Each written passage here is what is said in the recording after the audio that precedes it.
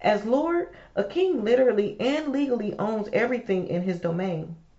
The forests and the meadows, the mountains and the valleys, the rivers and the streams, the crops and the livestock, even the people and the houses they live in. Everything in the king's domain belongs to him. Because of this, a king has absolute and unquestionable control over his domain. This goes back to a king's sovereign authority. A king is sovereign by right of birth, but he is also sovereign by right of ownership. The fact of a king's sole ownership of his domain carries a couple of significant implications that are easily lost by people who have grown up in a democracy. First, and rather obvious, is that if the king owns everything, then no one in the kingdom owns anything. In a true kingdom, there is no such thing as private property ownership. Kingdom citizens are stewards, not owners. They may occupy the land, farm it, mine its minerals, ores, and precious gems, build houses and places of business on it, and carry on all the other normal activities of human communities. But they do all of these only by the king's permission and good pleasure. Ultimately, everything belongs to him. Second, if the king owns everything, he can give anything to anyone at any time according to his own sovereign choice. In a democracy, if the prime minister or the president gives you property as a personal favor, it is called corruption. But if a king gives you property, it is called royal favor. And no one can question it or protest it because as owner, it is his prerogative to do as he pleases. Not only does a king possess the authority to distribute his property anytime, anywhere, to anyone, as much as he wishes, but he also can switch his property from one person to another. He can take something from one person and give it to you, or he can take something from you and give it to somebody else. Because a king's dominion is so closely tied to territory, his wealth is measured by the size and richness of his domain. That is why kings always want to expand their kingdom. They seek to increase their wealth. Think about the British, French, and Spanish kingdoms of the last several hundred years. The kings of those realms dispatched ships and established colonies all over the world. Why? Because they wanted to enlarge the borders and fill the coffers of their kingdoms. The larger and richer their domain, the greater their reputation and glory. King and lords. Although I have been speaking about lordship from the content of earthly kingdoms, everything I have said so far applies with even greater validity to the kingdom of heaven and its king. We have already seen that God is the king of heaven and earth by divine right of creation. He is king of all because he created all. And because every king is automatically a lord, the king of all is also the lord of all. He owns everything because he made everything. The Bible, the constitution of the kingdom of heaven, plainly identifies God as king and lord of all. One of the most common Hebrew words used to refer to God in the Old Testament as Adoni, which literally means proprietor or owner. It is usually translated Lord. The personal name for God, Yahweh, although difficult to translate with complete accuracy, carries the same idea of master, owner, or Lord.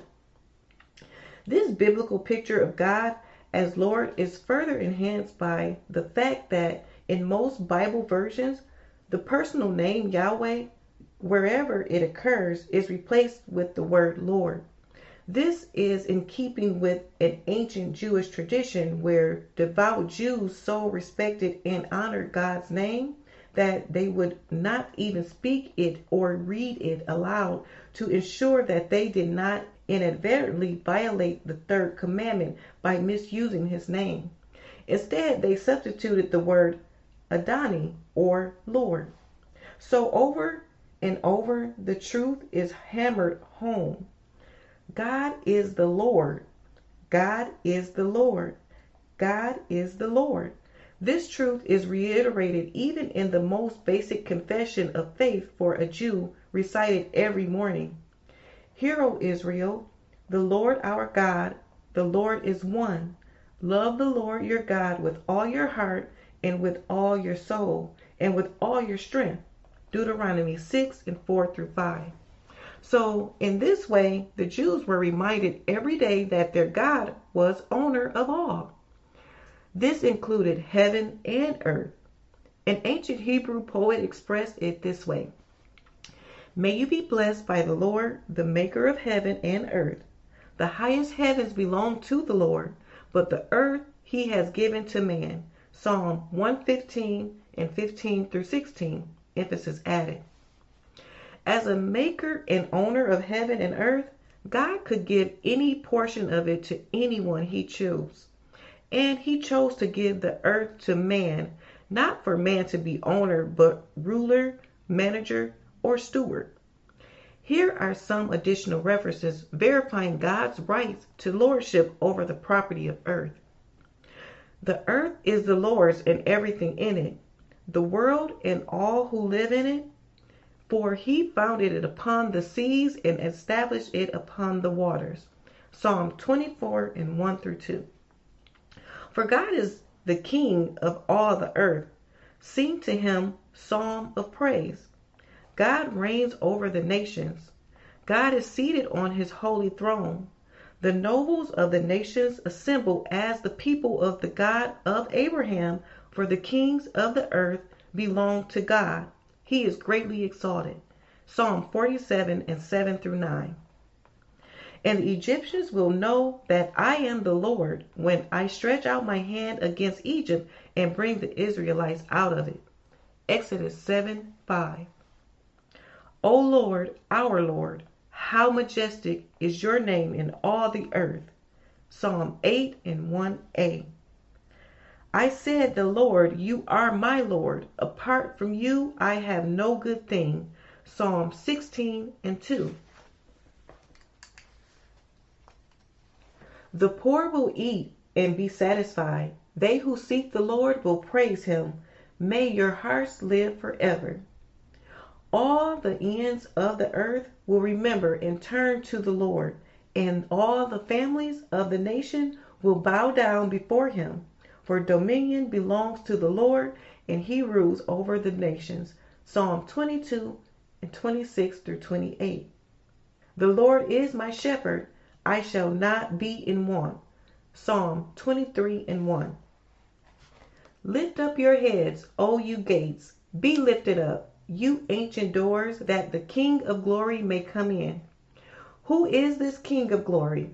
The Lord strong and mighty, the Lord mighty in battle. Lift up your heads, O you gates. Lift them up, you ancient doors, that the King of glory may come in. Who is he, this King of glory? The Lord Almighty, he is the King of glory. Psalms 24:7-10. The silver is mine and the gold is mine, declares the Lord Almighty. Haggai 2:8. In the same way as the Old Testament reveals God as King and Lord and owner of all, the New Testament reveals Jesus Christ as Lord and owner of all. First of all, as we have already seen, Jesus came announcing the arrival and reestablishment of the kingdom of heaven on earth, something only the king himself could do. And because a king is automatically a Lord, this means that Jesus is Lord also. In addition, the most common Greek word for Lord, kurios, is applied to Jesus repeatedly in the New Testament. Kurios signifies having power. It also means one who possesses ultimate authority, master. Everything the Old Testament says about God as Lord, the New Testament says about Jesus. The lordship of Jesus is also by creative rights and was a natural result of his role in the creation of all things, both seen and unseen. In essence, we do not make Jesus Lord. He is Lord by creative right. whether we acknowledge him or not.